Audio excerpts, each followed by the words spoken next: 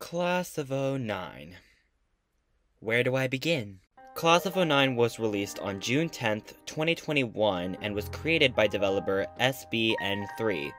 This game is an anti-visual novel, which instead of you playing as some guy magically able to score with beautiful anime girls, you play as the anime girl and create mass chaos in the lives of your potential suitors. Earnest comedy, social accuracy, and late 2000s aesthetics. The game itself received a lot of positive reviews, calling the game very comedic. Because of the success of Class of '09, the game got a spin-off called Class of '09 The Re-Up. Like the previous game, the game had also received some positive reviews as well too. And because Class of '09 The Re-Up's success, SBN3 was so generous enough to give us a third installment to the Class of '09 series with this. This is the Flipside.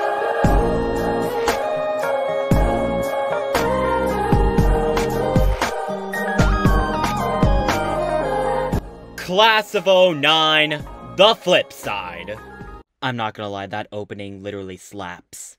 Class of '09 The Flipside came out on September 23rd, 2024, which is also the day after I turned 18. So, thank you, SBN3, for the late birthday gift. In Class of '09 The Flipside, instead of following our protagonist Nicole, we instead follow her best friend, Jekka. And her life in this game sucks! Literally, the entire plot of this game is basically Jekka's life being literal hell, having been abused by her literal dad, forcing her to get a job, and the endings. Do I really have to explain the endings of this game? The endings in this game are not very good, because most of the endings have horrible outcomes for Jekka. One of the endings shows Jekka getting traumatized after walking in on Nicole herself. One other ending is Jekka herself because Nicole betrayed her. And this ending is probably the worst one in my opinion. Jekka being sold off as a sex slave and being engaged in human trafficking. That's right.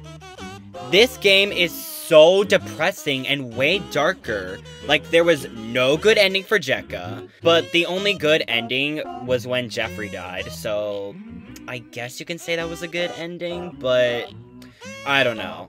She really needed a good friend, and Nicole literally just did the foot thing with Jekka's father. Oh, did I also mention that there's a lot of foot fetishes in this game? Nicole was literally betrayed as a literal bitch, and she was one of the reasons why Jekka committed. Yet, does Nicole care? She probably wouldn't even care if Jekka died. And the saddest part is that Jekka was so sad when Nicole committed and actually did care what people thought about her and didn't forget her after her death. Damn. You really could feel Jekka's in pain, and she could never get a break. Sorry, SBN3, but this game is a fucking disappointment.